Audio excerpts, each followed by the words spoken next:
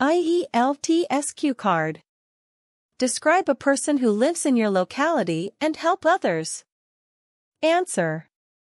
It's not always that you get to talk about good neighbors who help others, because having helping neighbors these days is not a commonplace.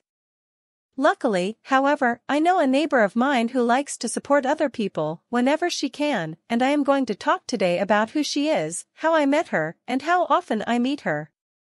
My neighbor, Mrs. Smith, is a truly remarkable individual who consistently helps others in our community. Mrs. Smith, a retired schoolteacher, dedicates her time to tutoring local children, particularly those who come from underprivileged backgrounds. She patiently guides them through their schoolwork and inspires a passion for learning. In addition to her work with children, Mrs. Smith extends her kindness to the elderly in our neighborhood. She assists them with chores, grocery shopping, and even offers transportation to medical appointments, recognizing the challenges they face. She is an active member of our community center, where she organizes charitable events, food drives, and fundraisers to support those in need. Her leadership has significantly improved our community.